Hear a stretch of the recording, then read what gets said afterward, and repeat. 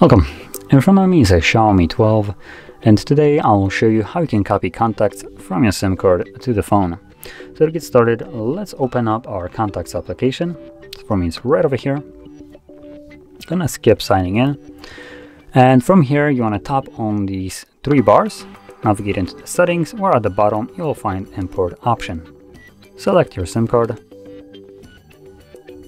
and this will show you all the contacts that are on your SIM card. By default they will all be selected, with possibility of some contacts being deselected and grayed out. Don't worry about these contacts, those are the ones that are already on your phone, so the device is simply stopping you from creating duplicate contacts.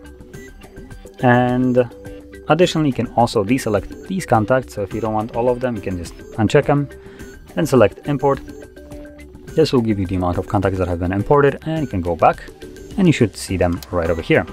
Additionally, you can also tap, I think, on this icon. Nope.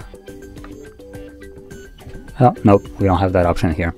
So yeah, that's basically how you can import your contacts.